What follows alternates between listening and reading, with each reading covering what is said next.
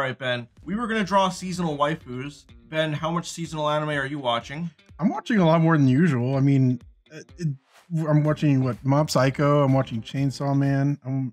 That's it. Yeah, that is more than usual. Yeah, it's all two more than usual. Yeah, I guess. Well, this is a fucking packed ass season of shows because Chainsaw Man coming out, Mob Psycho, R.I.P.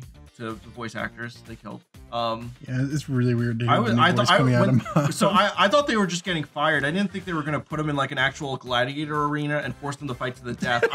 When I heard that, I was like, oh, that's a funny joke, you know, Twitter being, you know, so funny and all. I didn't expect it to actually do it. But yeah, no, I mean, I guess fought to the death. You know, he found glory at least. You know, I was gonna say, I mean, this is what happens when you don't have unions. Because I heard that the person who won the match didn't even get the prize money. If there was a union, the gladiator who won that battle would have gotten more apples or whatever the prize was. I think that, yeah, that's how they paid them, right? Yeah, I mean, at least he, you know, the guy who voices Mob, I forget his name, but you know, Johnny Mobs. Jonathan Mobs. He found glory. He, you know, managed to rip out Todd Habercorn's heart and eat it. And so he. Oh, that was Todd Habercorn. So, you know, he's a lot stronger now, and I'm sure that he has his love now. He gained his. He's now able to voice wimpy protagonists even better. Excellent, and of course, Carper was Tome. We're big Tome fans here. Big Tome fans. We're big Tome fans here, so it's good to see Carper, who weirdly wasn't asked to fight to the death in an arena. Yeah, I thought it happened. A bit of a suspicious circumstance. You think there was a little bit of nepotism? I think so. Interesting. I'll write this down in my journal. Where I'm actually. So I guess I have to tell you now, I'm a detective and I'm investigating this. That's why I've always had a gun. Oh, that's why you keep waving. That's why I've always showed up with a gun whenever we record. That's why Caden's not here. And I always have the. If you notice, I wear the Sherlock Holmes hat. Listen, I wasn't gonna call it out. It's like I was waiting for you guys to mention it that I'm always wearing a Sherlock Holmes hat and carrying a gun. And you know, you know, it's a bold fashion choice, and a lot of people feel self-conscious if that's brought to the attention. I didn't know you were expecting a compliment. Yeah, so you're drawing Nami, and I was gonna say what seasonal waifus are you watching, because I forgot that you're actually watching shows this season.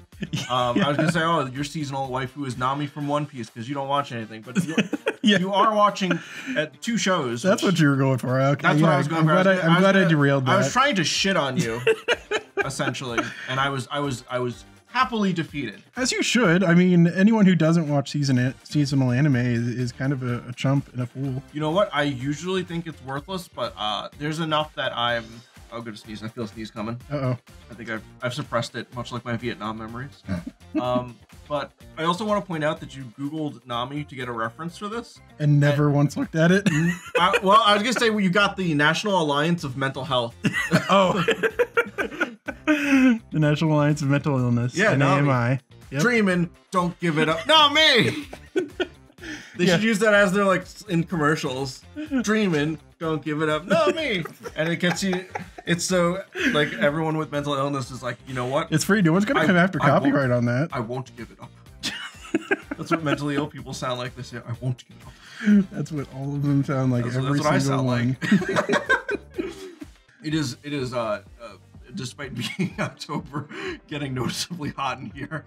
Yeah, I think. Do we have the AC? The AC we don't because we don't, but we should have it on. You can leave that in, by the way. I think that's worth mentioning. Yeah, people need to know our AC situation. People should know the warmth. Yeah. But with seasonal waifus, I was talking about, I think it would have been great and very marketable if we drew people from Chainsaw Man, and you have read most of Chainsaw Man, I think. Yeah, but the weird thing is I read it all in one go, and so a lot of it just fell out of my memory. Well, and then I've not read and only watched the first episode, so I would love to be part of a very marketable Chainsaw Man video, but I have literally nothing to contribute. If you asked me to draw my Chainsaw Man waifu, I would draw Puchita, and I'd be like, look at him. Puchita. Is it Puchita? It's Pochita. Pochita. But I like Puchita as the Americanized version. That's in my localized dub. in my Chainsaw Man dub that edits out all the violence. Easy task. Yeah, the first episode is only like a minute. He's wearing the eye patch because he has pink eye. Oh, we need to actually make that. What? Let's just make a TikTok out of it. We can do 4 Kids Chainsaw Man. Yeah, and it's short enough to be a TikTok. It's perfect. He just wanted to be a lumberjack. Yeah, that's the reason he became Chainsaw Man, is because his life goal was to be a lumberjack. Yeah, in our dub, he's Canadian. And he has we're gonna get the guy that voiced Brock from Pokemon, and he's gonna do a really hokey Canadian accent. Oh, that's great. Yeah. If only we could. What does a Canadian accent sound like? If only we could get Tim Hortons, eh? Yeah. That's him and Puchita when they're in the bed and they're like talking about how they want food. He's like, if only we could get Tim Hortons, eh? I really wish we could afford Timbits. Yeah. That's the dream. I just want to play. He doesn't want to play video games with a girl. I just want to watch the Red Green Show with a girl.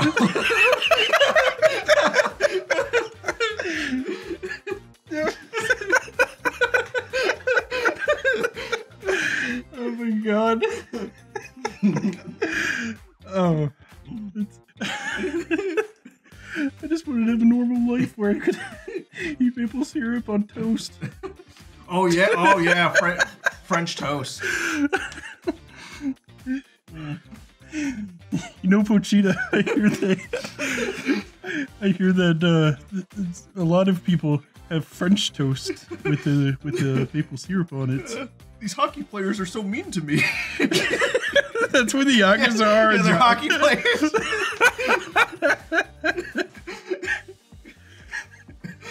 I like Yoshi. I like conveying a plush as a soulless doofus. Remember how earlier I said it's getting hot in here and we shouldn't edit it out of the video because it might be relevant? Yeah. I am very sweaty, and I can, if you want to keep drawing, I just wanted to put the air conditioner on. Go ahead. Okay.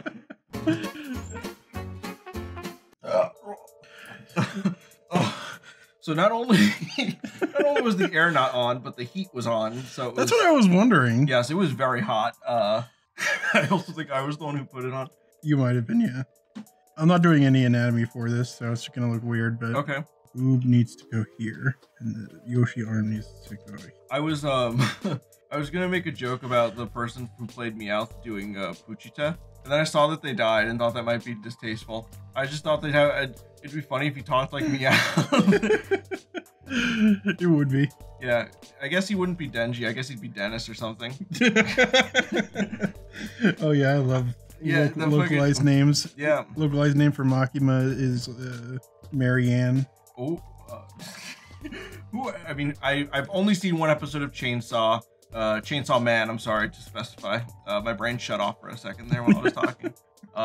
Yeah. I think I'm trying to remember what the characters' names are. I don't know. I don't think there's Power. Well, I guess which I guess is Power. I guess Power would be like I mean, that's not a Japanese name. I think they'd probably keep that, wouldn't they? I guess they can keep that. Yeah, we'll keep Power. Speaking of 4Kids, did I ever tell you my conspiracy theory that Mew was originally going to be in the Pokerap?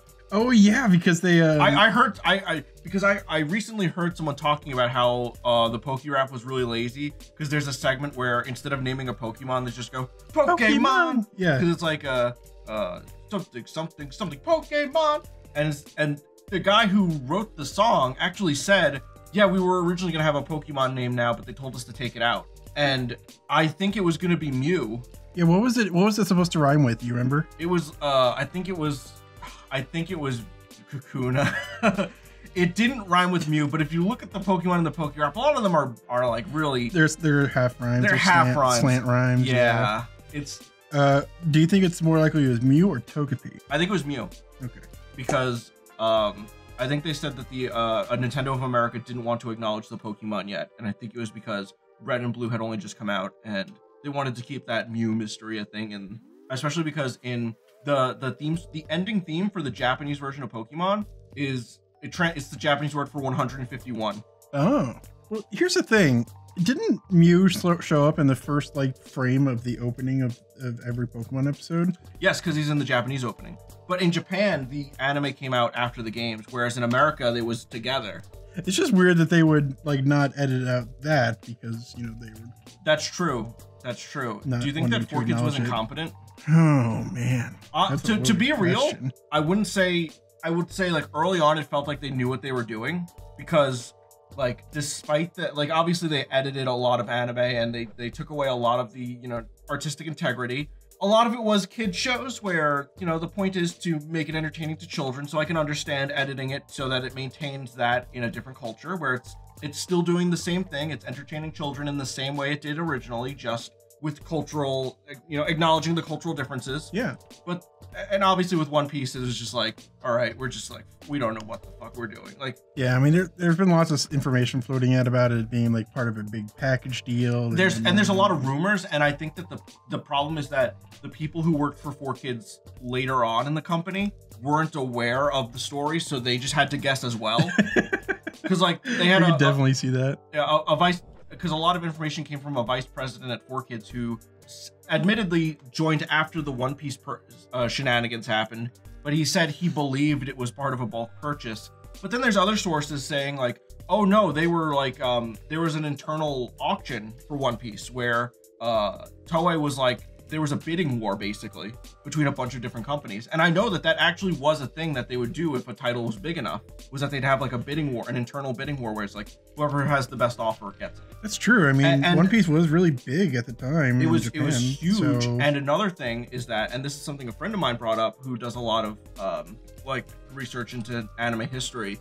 He brought up that 4Kids, the reason why 4Kids obtained that time slot that they turned into the Fox Box was because having a dedicated channel meant that they could negotiate real easily in Japan, because if they told the Japanese people, the Japanese owners, we have our own channel and we can guarantee you the show will be on TV, because that was something Japan wanted. They wanted to see their shows on TV because that would blow up the merchandising sales, and they wanted to see merchandise sales blow up. And so when 4Kids was able to say, hey, we own a time slot, we will guarantee the show gets played on TV. A lot of the time they just said, they turned down every other offer and just said, here you go. That's pretty good negotiation tactic there. It always felt like the Fox Box had mediocre stuff though. Yes, well, and that's another thing is that it's funny because I grew up with Fox Kids, and I remember, despite it having a more childish name, when I think of Fox Kids, I think of like Batman the Animated Series, the X-Men cartoon, you know, and a lot of stuff like that, really. Yeah. You know, Vision of Escaflowne, weirdly enough. But I think of a lot of those like action cartoons that were like, and a lot of, you know, Canadian animation that was, you know, really progressive at the time in the 90s. Yeah. And it's funny enough, when it switched to the Fox Box, which you would think is a less childish name, suddenly it was all very kiddie, it felt. Yeah. I remember being embarrassed to watch Sonic X. Even though I was curious enough and I liked Sonic enough to watch a few episodes, it felt like the packaging was so childish that I was embarrassed that if I didn't want people to see me watching it, basically.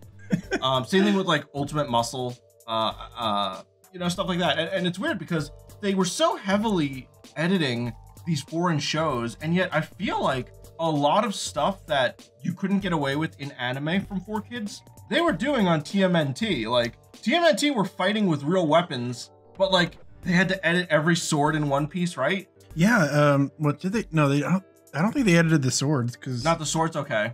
Yeah, because Zoro was. I guess that makes sense. Zoro always had his swords. Yeah, it was all the guns for sure. Guns for sure. Yeah, that makes sense. Yeah, they might have been worried that parents would be like, you know, a bit more xenophobic when it came to the kids. You showing these foreign shows to our kids. It wasn't. I'll tell you this. It wasn't xenophobia. Really? Okay. It was television standards being way stricter post 9/11. Oh, that does make sense. Yes, and especially because the Fox Box, whereas their Funimation was getting their shit on Toonami, which was on cable, and and even though they had to edit it, and even Adult Swim had to edit like stuff, like there's a couple edits in the Adult Swim version of Full Metal Alchemist. Generally, you get the same idea. It's not a massive overhaul, really. Yeah. Because it's on cable, but on regular TV, you know, you don't get away with that. And especially after a lot of stuff changed after 9/11, where there was like anything violent had to be toned down drastically. Yeah. And Yep. And so, and this is my TED talk for why my Canadian dub of Chainsaw Man didn't go through. still blaming 9/11. Yeah, 9/11. 9/11 really ruined my Canadian localized dub of Chainsaw Man. Nothing else affected. Nothing else. It was Osama bin Laden 100%. I'm drawing a bed. I first of all, So you don't masturbate enough. I'm going to tell you this right now because no e-girl is going to have 2 spots in her bed because that means she has a boyfriend. I'm sorry. You're right. She needs just yes, she has to have a million scattered pillows. and plushies. Or one in the center. Let's see. Let's put one pillow in the center. And also plushies. I think there's lots of they have lots of plushie props so they can do other topics when tweeting out. And so let's put Pikachu. They have tons of they have tons of Pikachus. I'm gonna avoid Pokemon for now, just to make sure the point is clear of what I'm trying to do. Well, no, that's even funnier because she's like, because it's supposed to. What's the quote gonna be when she tweets that image and she's gonna tweet this image and say, "Would you like to play Pokemon with me?" And she's holding a Yoshi. Yeah, but that's exactly what they do, and it's hilarious because if she has an actual Pokemon in the background, she has access to one and doesn't realize it. Okay, yeah. There was this game show on YouTube where it was like find who's the fake fan.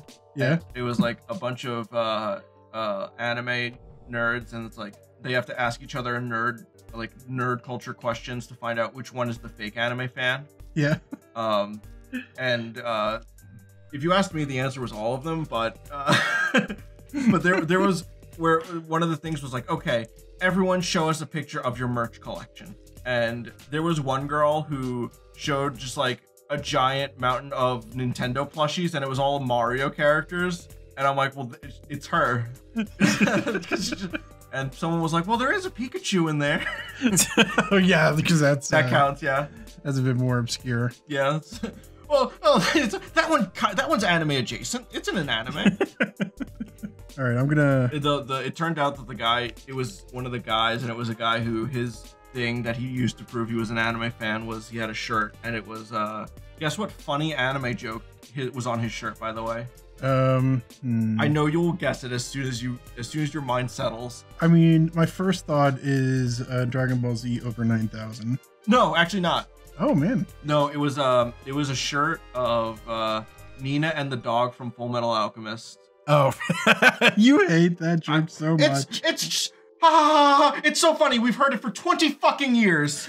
Like really, it's the one joke. It is the singular. It's like the one Full Metal Alchemist or anime joke. Now I'm sweaty and mad. What's her @ username? What are some numbers we can put, because you know how username should have numbers at the end of it. What are some numbers that would be like associated with Nami? Let's start with that. Okay, let's see. She's usually, I mean, what chapter was she introduced in? I don't know, dude. No, I do know that it was chapter 8. Okay, but she's usually referred to as number 3 on the team. Okay. So here's what you do. She goes by I love maps 03.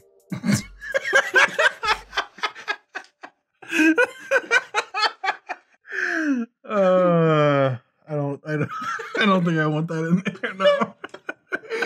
No, I want to try something. I'm going to try something clever, but I don't know exactly how to word it. So you know the currency in the One Piece world, right? It's bellies. Yes. I don't know. Bellies and maps 89. Oh no, what year did One Piece start publication? 98? I don't remember years, man. Bellies and maps 98. Bellies and maps 98. I don't want to do that. I'm gonna pretend I don't know anything weird about the term maps. All right, there we go. It works because 98 is the year One Piece started publication, but then also like in current year, that's someone who would be 24 now. So it's like a young girl, you know, like a 24-year-old on an OnlyFans. You'd see that's the like birth year I'd expect from an OnlyFans person, right? Makes sense. Makes sense. She also, her name also needs to have like those symbols where it's like no minors. You know how they put like those symbols in? Oh yeah. Where it's like 18 plus. Yeah, let me 18 plus, no chefs. I think they just do like... It's like an 18 and then like a no smoking sign, right? Yeah, it's like 18 plus. I need to move this over again. Perfect. Oh yeah, I need to finish. No, they wouldn't put the apostrophe. No, they wouldn't. They'd be, when you play some Pokemans, it's me, Yummy. Yummy. And then who you know One Piece better than me? Who would comment L plus ratio underneath? Ooh, who would be best to do that? Because like I don't think Luffy would do it. He's too nice. And then Zoro seems too like he wouldn't care. That's true. Sanji would simp. Yep. I feel like if there's anyone, it would probably be Usopp. Okay. Usopp's been. I like the portrayal of Usopp as like someone who's online, who's like always kind of gaming the system. So he'd probably just goof around with that. I'm gonna draw a very poor Usopp here. I like it. What are the stats on Twitter again? I forget. It's retweet, retweet, then the heart for like, and then it's a comment. Then I think there's like a share button over here or something, and something. Hold on, let me look up on Twitter. No, I think I got it. It's a question mark with the number 512 next to it. There's like an arrow going up with a box underneath it. Oh, that's what the share. That's what the share is. The universal share sign used to be that arrow. The universal share sign? Universal share sign used to be that arrow. I'm sorry for bullying you. My mom made me come over and apologize. She said we have to shake hands and play Star Wars together.